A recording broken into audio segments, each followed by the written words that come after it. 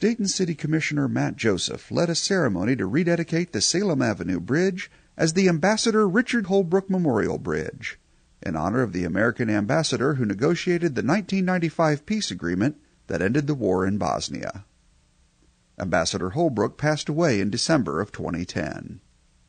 We're here today to honor Ambassador Richard Holbrooke with a permanent tribute to his work throughout the world.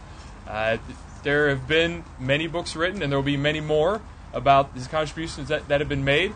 But for us in Dayton, because he retains a special meaning, and his work here retains special meaning for us and our colleagues and friends in Bosnia, we wanted to do something special. So we decided to make a permanent recognition of a busy bridge in downtown to be renamed the Ambassador Richard Holbrooke Bridge.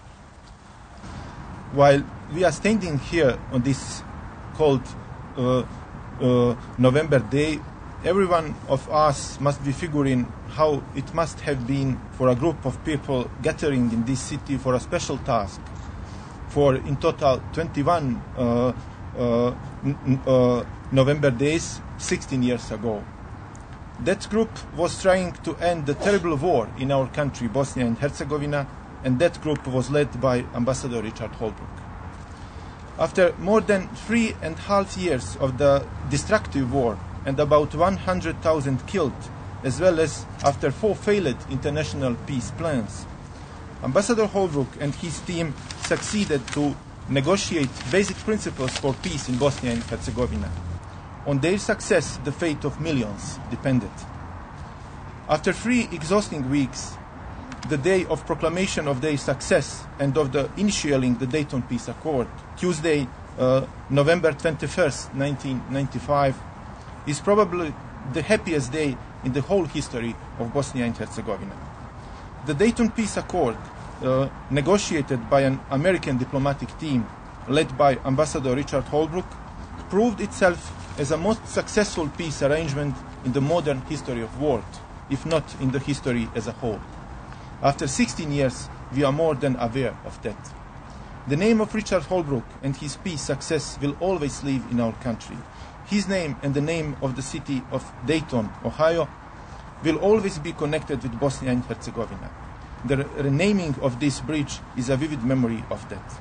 It is such an honor for me to be with you today on this fantastic tribute to Richard. History was made here, and Dayton is forever linked with the peace that was crafted by Richard in the Balkans, in Bosnia.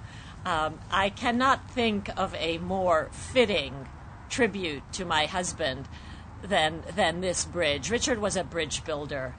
Richard's brand of diplomacy was one human being at a time, and he is now permanently enshrined, and his legacy permanently enshrined and linked to your wonderful town of Dayton. I am too emotionally overwhelmed, frankly, to speak at much length about Richard's work or his legacy, but I just want to thank each and every one of you for keeping him alive and in your heart.